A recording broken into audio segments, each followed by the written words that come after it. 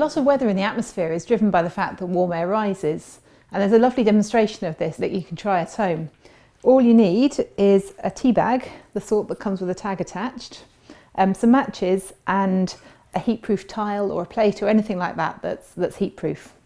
What you need to do is you need to take the tag off the tea bag and empty the tea out. What you should be left with when you do that is a cylinder of tissue paper. So you open it up and you have a cylinder of tissue paper. Now you probably need to be indoors to do this, and it needs to be draft free, so no open windows or doors anywhere near. Then you should be able to stand the tea bag up on its end and set fire to it at the top.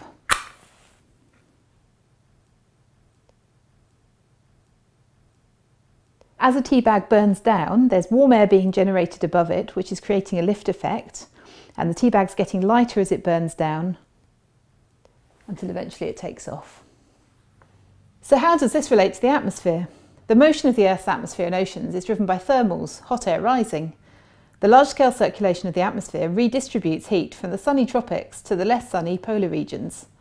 All sorts of weather systems, from land and sea breezes to hurricanes and tornadoes, are the result of warm air rising. You can sometimes see thermals in the atmosphere if you watch birds or gliders being carried upwards, or by watching a puffy cumulus cloud billow out.